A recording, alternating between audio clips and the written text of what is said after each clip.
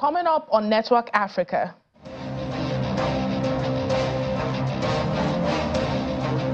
Prime Minister of Niger, Ali Zain, in Moscow, Russia for bilateral talks. Kenya's judiciary writes to President William Ruto seeking talks over threats on judges. Thus,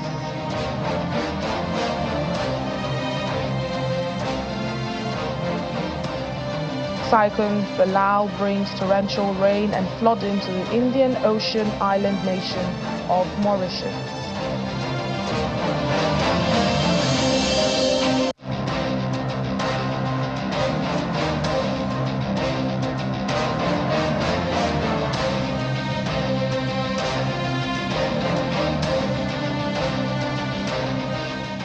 Hello and welcome to the program today. I'm Layo Olarinde. Niger's Prime Minister is in Russia for talks aimed at deepening economic and military ties between the two countries. He arrived on Monday accompanied by the Defense Minister, Salihu Modi, as well as Niger's Ministers of Petroleum and Trade. Paris-based news website Monde Afrique reports that the military junta, which is under tough sanctions from its West African neighbors, is seeking to diversify its partnerships. According to more reports, Mr. Zain would also visit Turkey, Iran and Serbia. The junta had always made clear its intention to free itself of Western influence, beginning with the severing of military ties with France. For while in Moscow, Kremlin spokesperson Dmitry Peskov confirmed that Prime Minister Zain would not be meeting President Vladimir Putin as it is not on the president's agenda.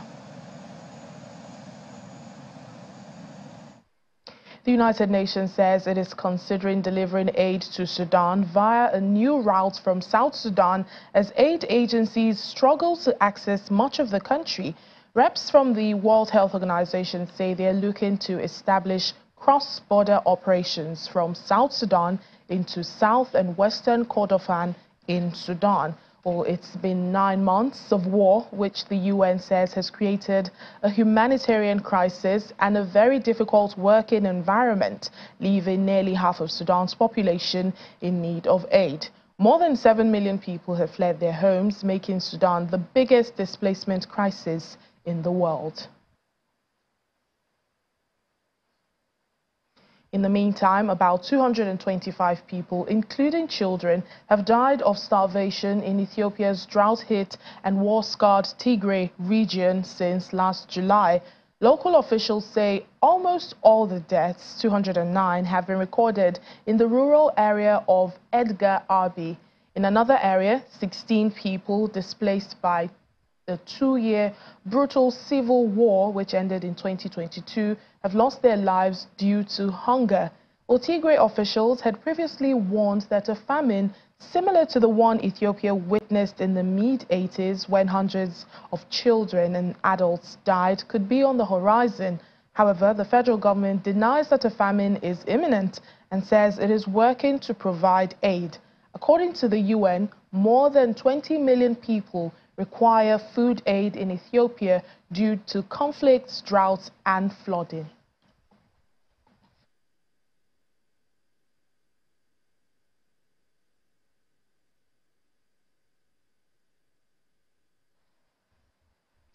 We're in Kenya now. The Chief Justice, Martha Koome, says the judiciary has written to President William Ruto seeking to address concerns he raised against some judges in the country.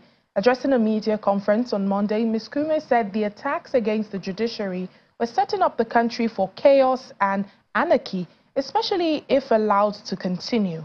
Well, President Ruto has in recent days mounted a war against the judiciary, accusing some unnamed corrupt judges of working with the opposition to block his government's projects. The president, who came into power in September 2022, has come under intense criticism for introducing new taxes amid a rising cost of living in the country.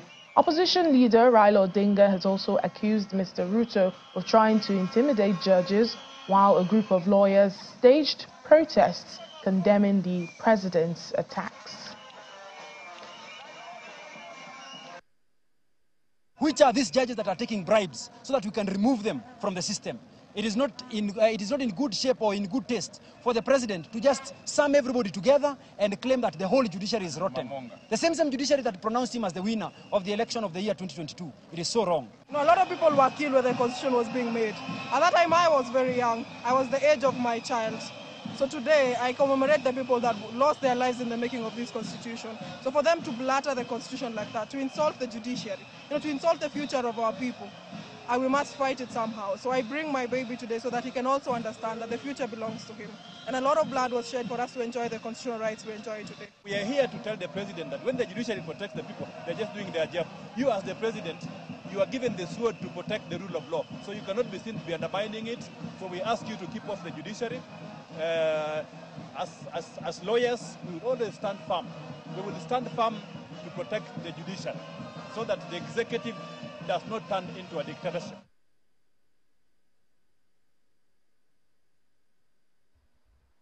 Well, join us now for more details on this story is Cyrus Ombati, a Kenyan journalist joining us from Nairobi. Thank you so much, Cyrus, for your time. Let's begin with President Ruto's reasons behind his threats to the judiciary. How did we get to this point? Well, thank you so much for having me on the show. We understand that the president is feeling so frustrated because of so many litigations which are ongoing in court, and the judges are actually siding with those who are going to court to oppose the president's moves here and there. So he sounds frustrated, so that's why he's trying to attack the judiciary so that he can, in a way, fear and give him a way of doing his own things. That's what we read in all this drama. Well, the Chief Justice says, the judiciary has sent a letter to the president. Has the president responded to this, and what likely resolutions could we see? Well, the president has responded today. He was somewhere in his own backyard in Western Kenya, and he says that he's ready to meet the judiciary for talk. But then that is again somehow setting another bad precedent, because the opposition is saying that it's not right for them to meet and talk. What are they discussing? Because these are issues which are being raised by Kenyans, or anything who's not happy with whatever is happening in the government or whatever it is. But then now the president himself is saying he's ready to meet the Chief Justice of the Judiciary for talk, and we're waiting to see the way forward so far. And how are pundits in the country, reacting to this, this supposed spat between the two bodies of government, I mean the executive and the judiciary? Well, everyone is sounding kind of shocked by the president, his deputy, and part of his cabinet, the way they are attacking the judiciary, because they're saying the judiciary is the one actually which put him in power. Because you remember when the elections were concluded, there was a petition in court challenging the election. The same judiciary is the one said he was validly elected because he put up a case saying he had won, and they're the ones who put him in power.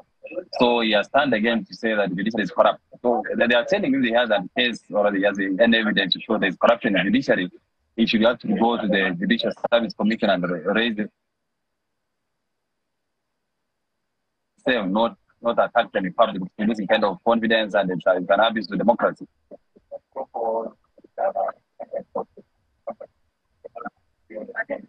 All right, then, Cyrus Ombati, we'll have to wait and see if that meeting does take place between the president and the judiciary. But thank you so much, Cyrus Ombati, there from Nairobi, joining us. Thank you. Thank you so much. Thank you so much for having this show.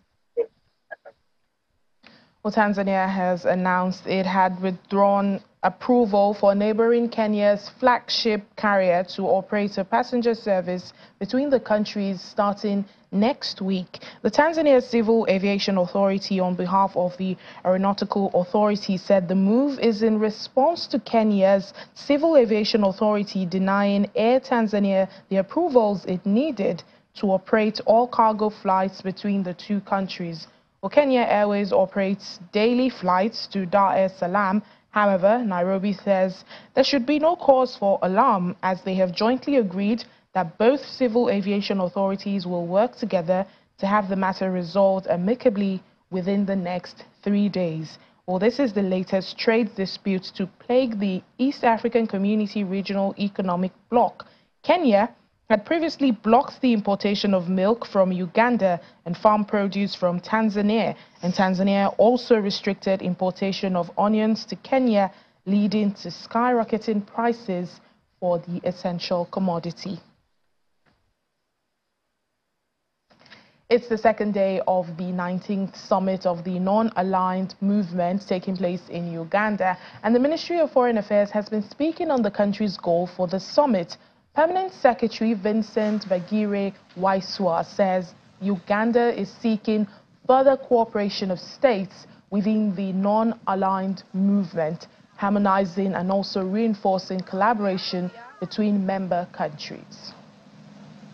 Our key focus area are first and foremost harmonizing and reinforcing collaboration within the movement. As you know, this movement started in 1961. So Uganda will focus on creating cohesion within the movement to ensure that we can work together as a movement for the good of humanity. We shall be listening to the views of the members.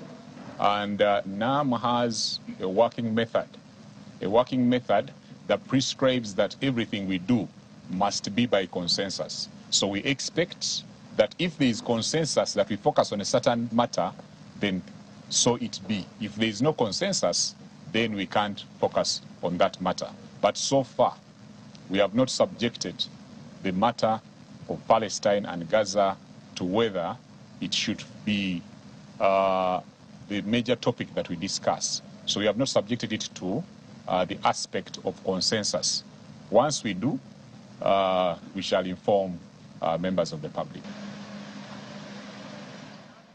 Authorities in Mauritius are now assessing the damage after Cyclone Bilal brought torrential rain and flooding to the Indian Ocean island nation.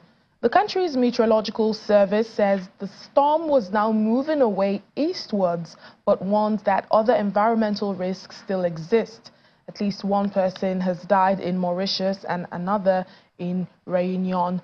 Well, Mauritius upgraded the cyclone warning to the maximum level for a while, but said the worst danger has now passed. About 100 vehicles were damaged and abandoned by their owners as a result of floods that hit the capital, Port Louis, on Monday.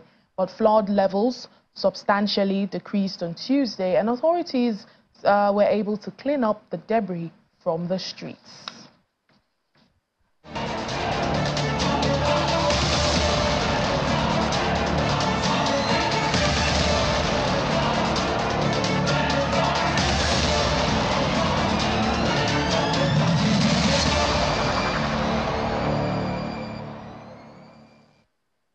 Welcome back to the program. Mauritania says it fully supports the declaration made on Palestine at the non-aligned summit holding in Uganda. At the meeting, the representatives of the organization's member states supported a proposal to finalize their declaration on the Palestine issue, first adopted in 2019 at the 18th NAM summit, to take into account the latest conflict escalation in Gaza. As you know, as also it has been mentioned, we had an extensive discussion on the document. We have, I think, the same document.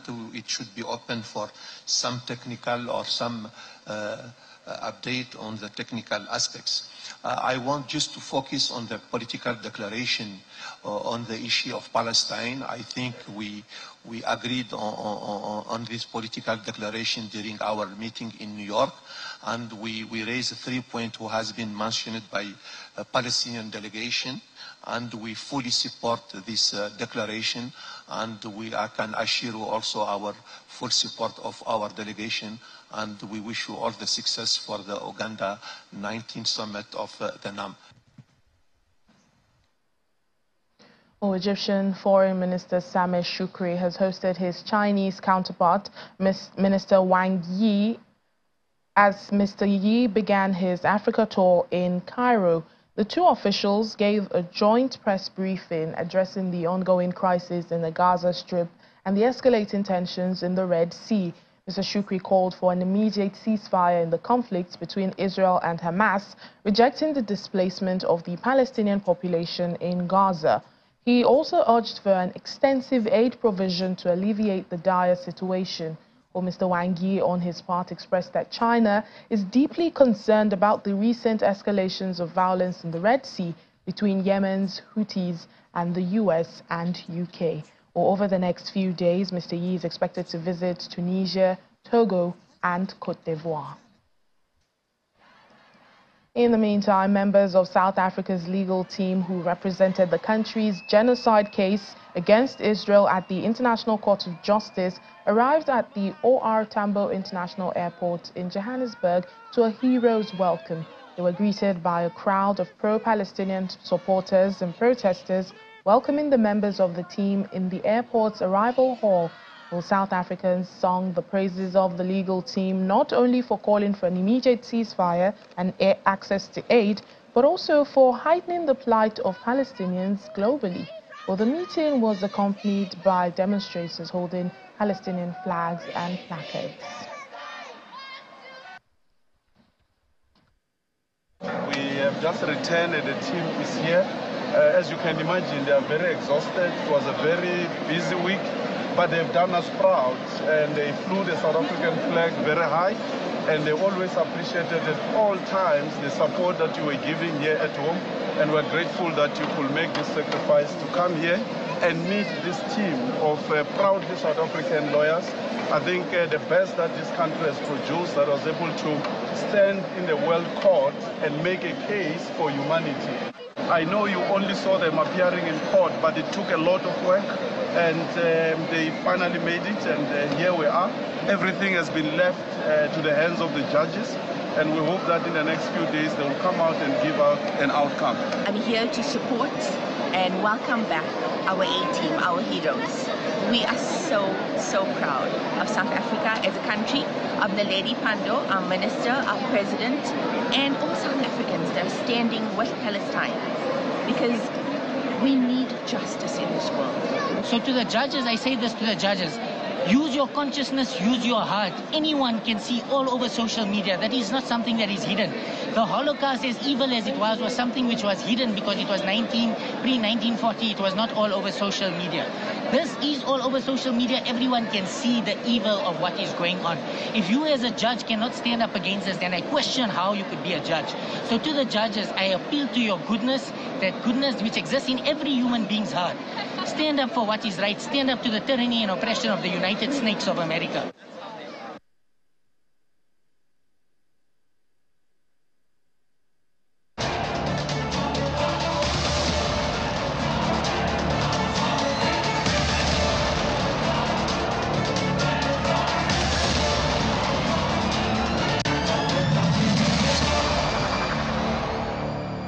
Still in South Africa, President Cyril Ramaphosa has dismissed claims that the ruling party, African National Congress, has been inactive in improving the lives of ordinary South Africans during the 30 years of democracy.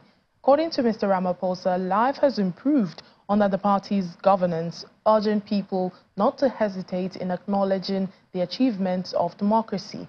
He also emphasized that the ANC's 112th anniversary provides an opportunity for celebration. The president delivered these remarks to party members at the Mbombela Stadium in Mpumalanga during the commemoration of the ANC's birthday. The South Africa of today is different and vastly improved from the South Africa of 30 years ago. And that has been brought about by the African National Congress. The ANC has remained loyal to the pursuit of the national democratic revolution and also advancing Africa's renaissance. There have been mistakes along the way, and there have been missteps, because in life, nothing is ever perfect. The anti-transformation forces are converging in pacts. They are forming various pacts. Busbies are all packed, there's packed that, and so forth. while at the same time they are seeking to fragment the forces for change through splinter groups and smaller parties that want to contest the ANC. South Africa's finance minister is warning that next month's budget will be a difficult one as the nation's ability to service its growing debt remains a challenge. Enoch Godongwana will table the annual budget in late February when he's expected to announce more details on the National Treasury's plan to arrest ballooning debt. As the Treasury warns of a higher debt trajectory over the next 2 years, independent economist Professor Bonke Dumisa stresses the need for a zero-budget basis to stabilize public finances and also accelerate growth. It's very easy to be look very concerned and a very responsible citizen when you say, let us increase this 350 rands and let us move to the basic income grant without actually saying where that money is going to come from. So the government will have, I'm not so sure whether I'm comfortable saying that they must raise over 1.2 trillion rands over the next 3 years. But there is a need to raise money just to keep afloat.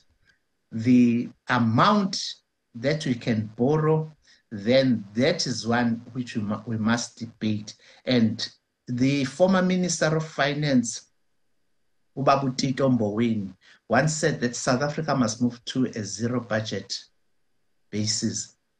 All the trade unions and public servants did not hear anything about that thing. They simply said, forget it, we do not want that thing. If ever we can move to a zero-based budgeting system, then you can pull out a lot of money, items that are there to fund certain things which we can do without. And then in that way, maybe we can start with living within our means. As it is, South Africa is living beyond its means. If ever it was a private person, an individual, it would have been declared bankrupt a long time ago. Even the debt councillors would not be. Well, the U.S. Navy continues its search for 2 Navy SEALs who vanished off Somalia's coast. Ships and aircraft have been deployed in the search operation that's underway in the Gulf of Aden. The SEALs went missing on Thursday night last week as they attempted to intercept a dhow that was carrying a weapons shipment. One of the SEALs fell into the rough waters while boarding the dhow, prompting the second SEAL to jump in after him for a rescue attempt. Well, neither of them have resurfaced. And finally on the program, South African comedian Trevor Noah has made history by being the first African to win an Emmy in the Outstanding Talk Series category for his talk show, The Daily Show. He is also the first black person to win an Emmy in this category since it was introduced in 2015. And elated Trevor Noah commented that it feels like being part of a winning football team. The comedian has been nominated for the Emmy category 5 times before, but his 6th nomination, which he earned in his final season hosting The Daily Show, finally secured him the win.